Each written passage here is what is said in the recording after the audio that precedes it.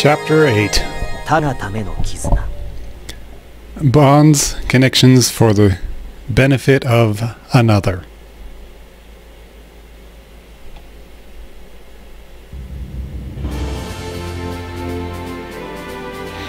So, greetings everyone. This is BJ Black from No Export for You, and welcome to part 99 of my Let's Play of Amayui Castle Meister. So, now that we've gotten through the Thunderhead Sea where the dragons lived, we're finally entering into the Holy Land proper. This region, called Avaro, is a rather large settlement that, in fact, a settlement so large we haven't seen it before. Here and there are worshippers' houses, or dwellings, but we don't actually see very many people.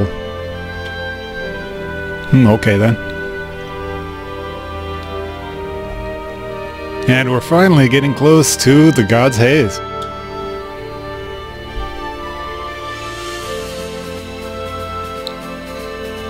It seems far away when you look at it, but it's gotten a hell of a lot bigger since before. I've always thinking to myself that you can't see what's inside of it.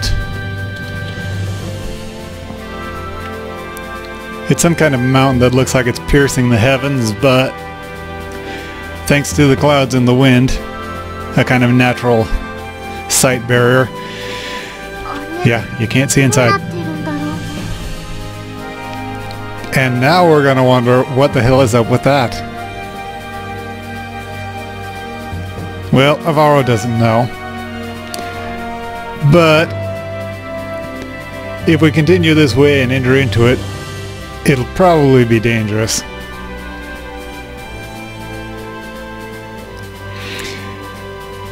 The more you get close, the more we understand that the winds there are excessively violent.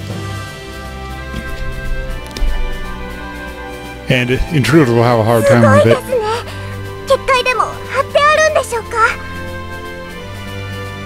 Mikhail thinks it's amazing and wonders if there isn't some kind of barrier. Well, that is a mage type of observation, isn't it? Well, when we say barrier, we mean a magical one. They have a word for it in Japanese that it literally means some kind of magic thing. But anyway, a barrier, huh? It's a pretty big area, but it could be possible that they've been able to erect one.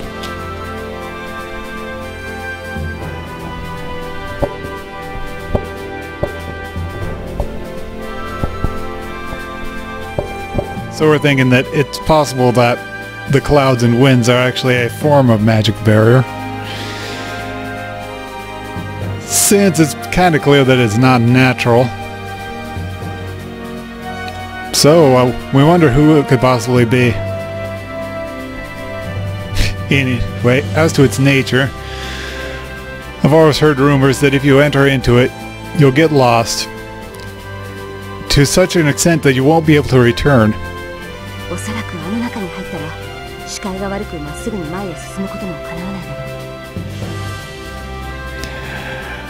Probably if you get in there, your line of sight will get bad and you'll immediately be unable to tell what's right in front of you.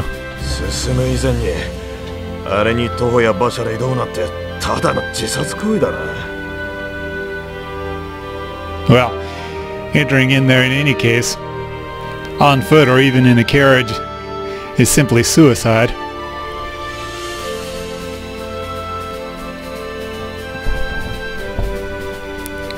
It's true that just trying to get in there seems like you'd be putting your life on the line.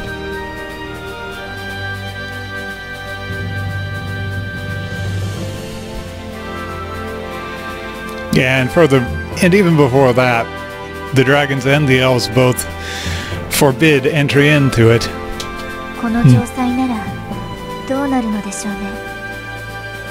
But if we're in the castle, Rosaline's thinking maybe it could withstand it.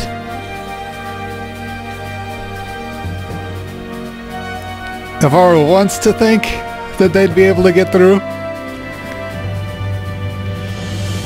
Here we can ask Mikshwana whether she was able to confirm what was up with that. いえ、近寄ることすら禁じられていますので、私も間近で確認したことはありません。And now, it was forbidden even for her to get close, so she has not been able to directly confirm anything about it.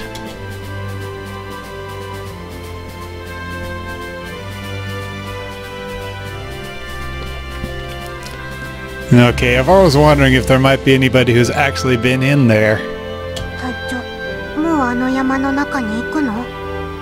So, are we really going?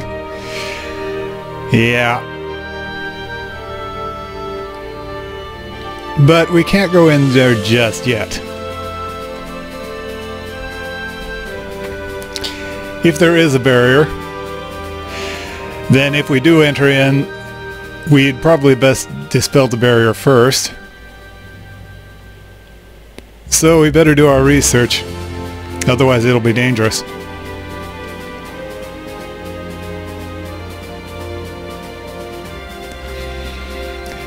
Now the castle might be able to get in and we can do our sightseeing that way, but if it is impossible, it would be a bad idea. Everybody seems to be in line with this particular opinion, so they're nodding and such.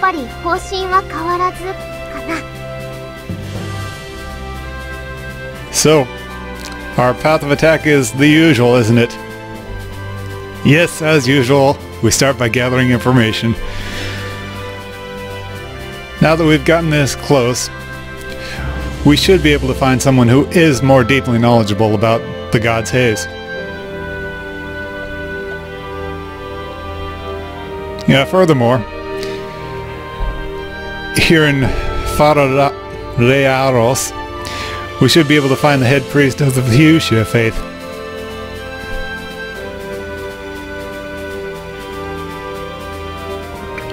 No matter how we try to get in there, we'll probably won't be able to avoid meeting them.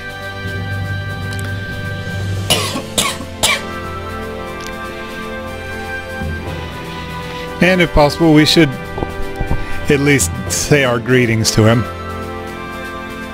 And see if we can learn anything about the castle itself or the Gods Haze. And though it's a long shot, maybe we can actually get permission to enter from him.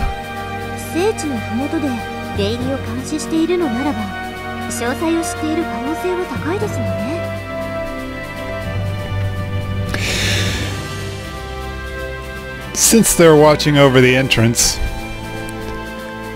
or lack of entrance, to the holy ground, there's the possibility that he knows some more details is pretty high. And come to think of it, Ralroso's people also are in large part followers of the Fuchsia faith. So Avaro asks Rishu if she's ever met the head priest.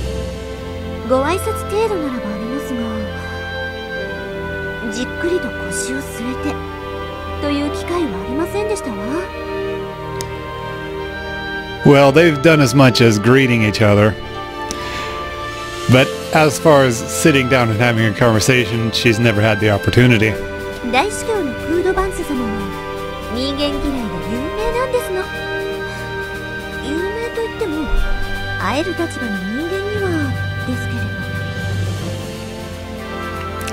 So the High Priest, Kudavans, is famous for hating humans. Although, if you say famous, that's at least among the humans that are in any place to actually meet him. Yeah, human hater, huh?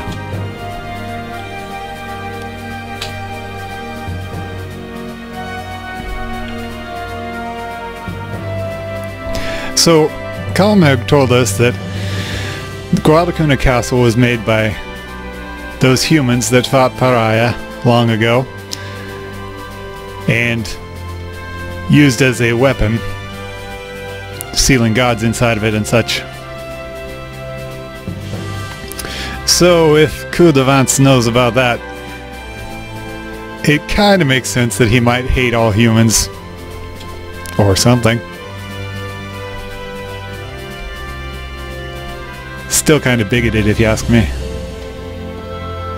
Alright, Mikshwana. You met him in connection with your mission before already, right? はい。とても厳格な方でした。腹の内が読めないような、心を閉じる術を心得ている印象があります。Yes. He happens to have a very strict and harsh personality. He keeps his thoughts to himself, so he's hard to read. And he won't open up, and gives the impression that he won't be easily to win over. しかし話しているうちに一度だけ動揺、いえ、激高したように見えました。But while they were talking, just once, he had a reaction, or rather I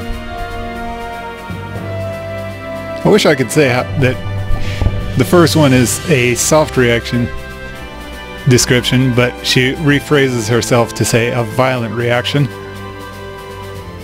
Anyway, he made one reaction in that way. So what was it? かの聖地の調査許可を申し出た時です。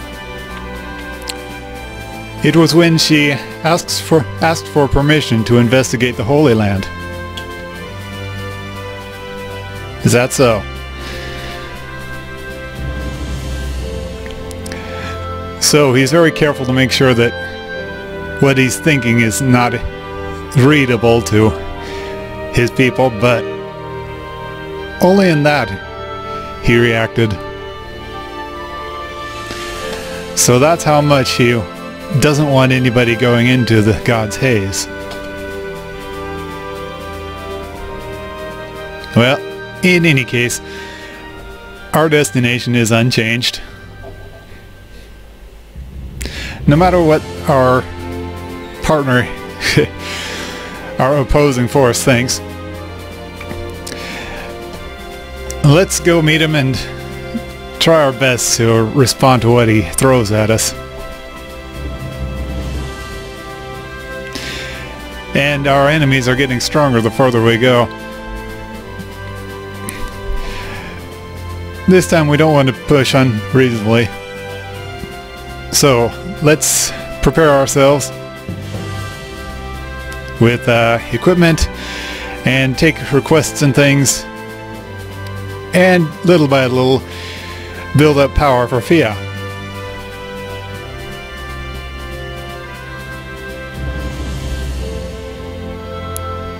Yeah, we need to prepare the castle and everything for this stuff.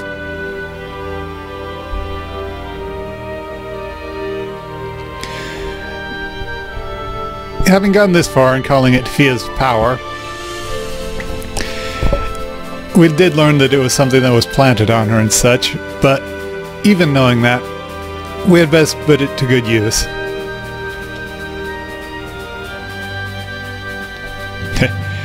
After all, it kind of steals Fia's faith and weakens her. So we're taking care for Fia in not pushing her forward too fast. Although she is trying to take care of us and not show it as well.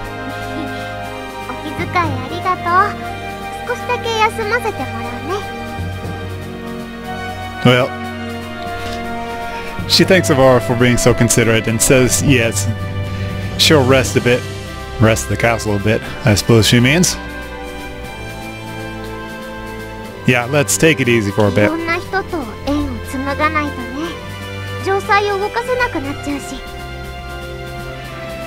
And we best make connections with people. If we don't, then the castle won't move anyway.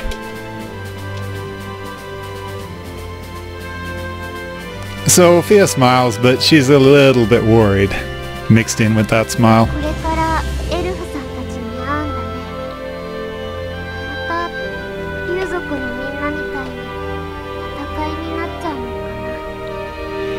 So next up, we're meeting the elves, she says.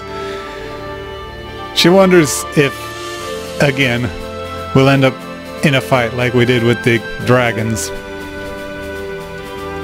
Well, as much as possible, we have to try our best so that doesn't happen. At the very least, we aren't going to be the ones to start the fight.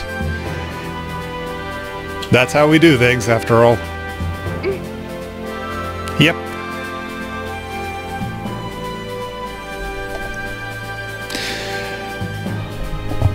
So, it's not necessary to force ourselves too fast. And, according to rumors, there are actually some valuable places around here. So we should check them out for materials and such, if we have the time.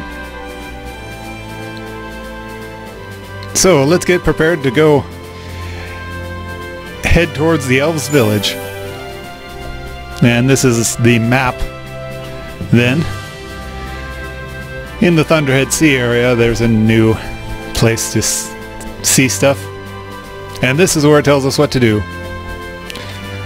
Make new things and level up your characters and improve their growth and things like that. So, the fact of the matter is, thanks to everything I've done so far, I already have enough discoveries and character growth that the next scene is going to follow right after this one. But it's going to be an even longer scene than the previous ones, so I'm going to have to cut out here, and thanks for watching, and I will see you next time.